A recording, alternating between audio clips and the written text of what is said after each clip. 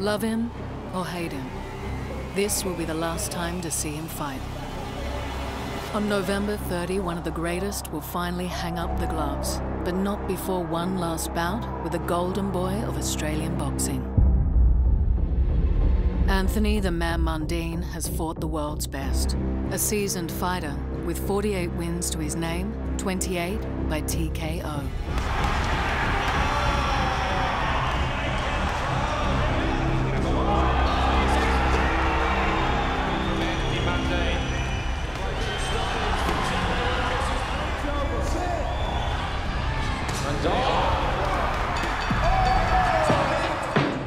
Mundine is one of Australia's most recognised and divisive athletes.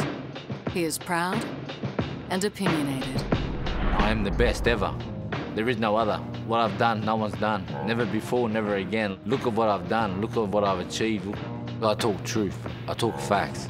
Truth's like a rock. You throw it into a pack of dogs, the one that it hits is going to bark the loudest. And they've been barking ever since I've been talking. Another day, boy, another day. Another day in paradise.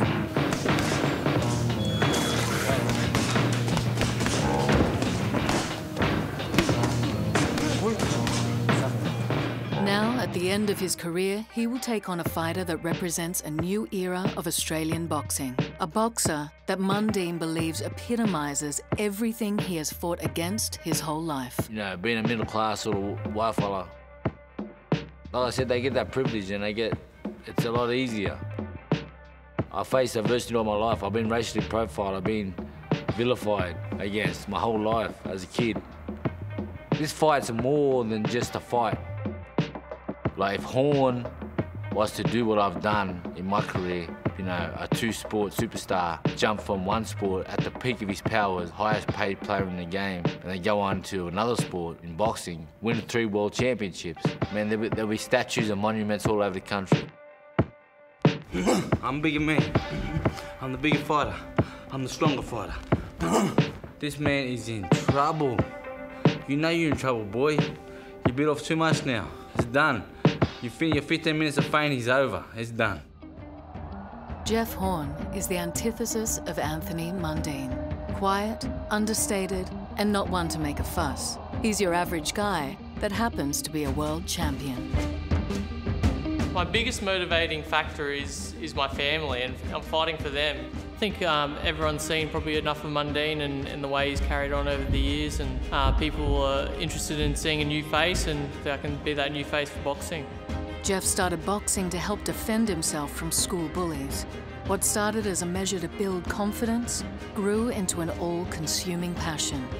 Under the guidance of his trainer, Glenn Rushton, Jeff has gone from bullied teenager to Olympic amateur to world champion. I've given him the resources, the tools that he can overcome all of these people, the loudmouths, the bullies, that want to push him around. He now has the mental and the physical tools to be able to overcome all of this. Jeff has had to fight this adversity, you know, through all of his life, and he used to say to his mum, you know, when he'd go home in tears, why me? Why are they just picking on me? Anthony's a bigger, stronger, you know, more vocal opponent. Jeff just has to overcome all of that and just show that no one's going to push him around. This is the man versus the real man.